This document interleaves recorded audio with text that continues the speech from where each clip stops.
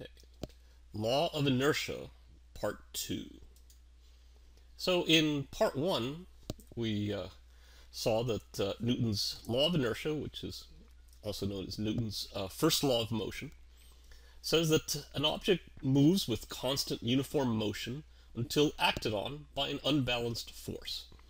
So if all the forces are balanced, like in this example of a bowling ball rolling on the floor, the weight of the bowling ball, that downward force of gravity, being balanced by the upward support of the floor.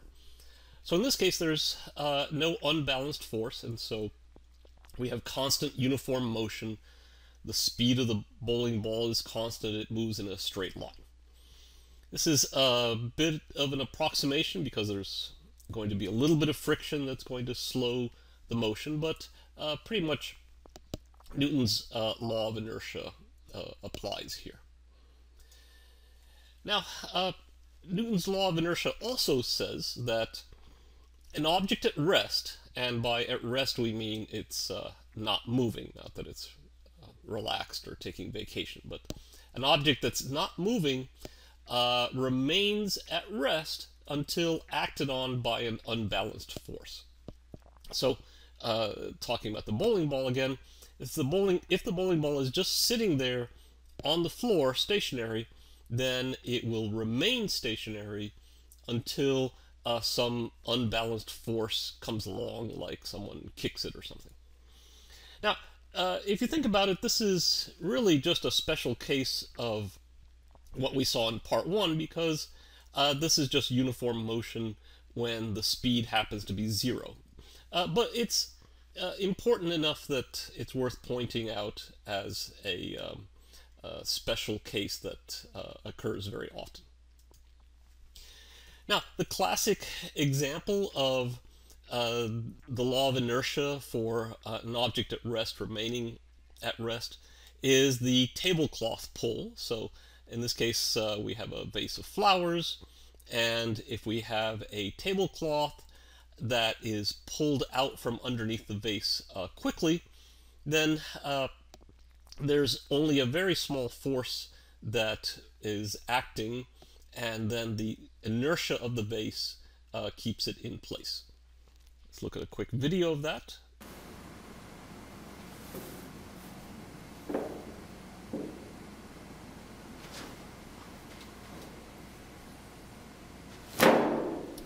Ta-da!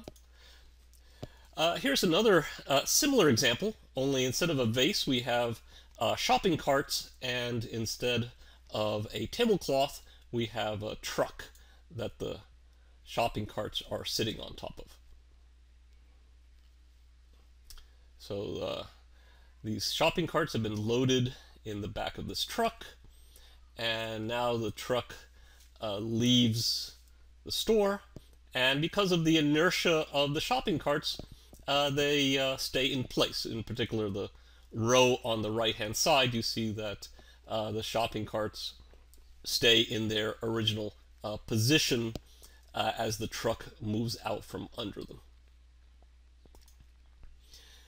Now, a more simple, common example of this would be if you're riding on the bus, and let's say that the bus is sitting at a stoplight, so it's not moving, but then it suddenly starts moving quickly, so it accelerates.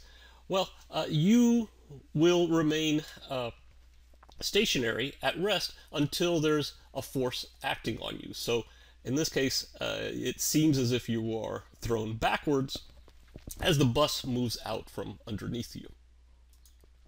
Now, you have to realize that it only seems as if you are thrown backwards because if you are an observer moving with the bus, so let's say someone sitting in the bus watching you standing in the aisle, so that person will be moving forward with the bus, and so from their point of view it seems as if you're moving backwards because they're moving forwards.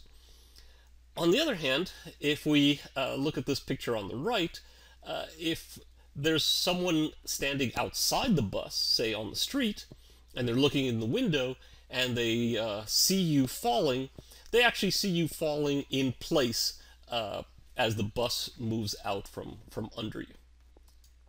Let's do a little experiment of that.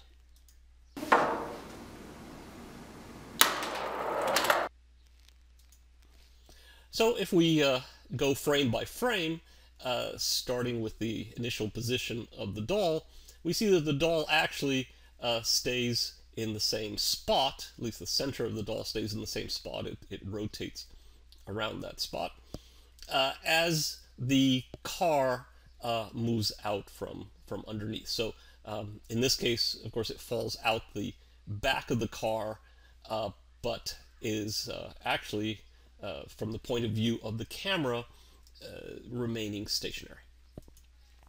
So in summary, the law of inertia states that an object at rest, which means not moving, remains at rest until acted on by an unbalanced force.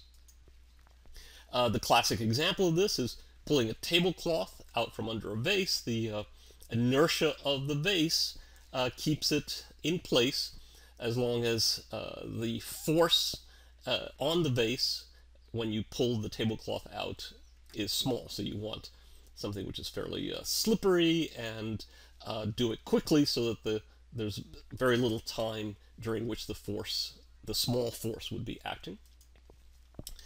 And then finally, the last example points out that when you have a situation where the camera is accelerating away from a stationary character, then it seems as if the character is being thrown backwards, just like we saw in that example with the bus.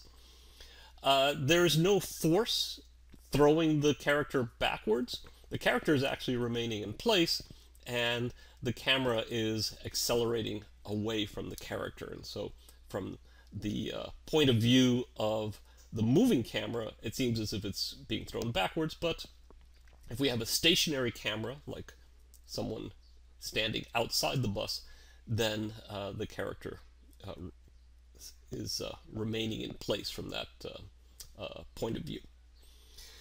Now, if this reminds you a bit of drag as is used in animation, so when, say, hair is, character is moving and the hair seems to drag behind, or the clothes drag behind, well, indeed, this is also an example of inertia, and it's important enough that we'll cover it in a separate tutorial. So I'll see you then.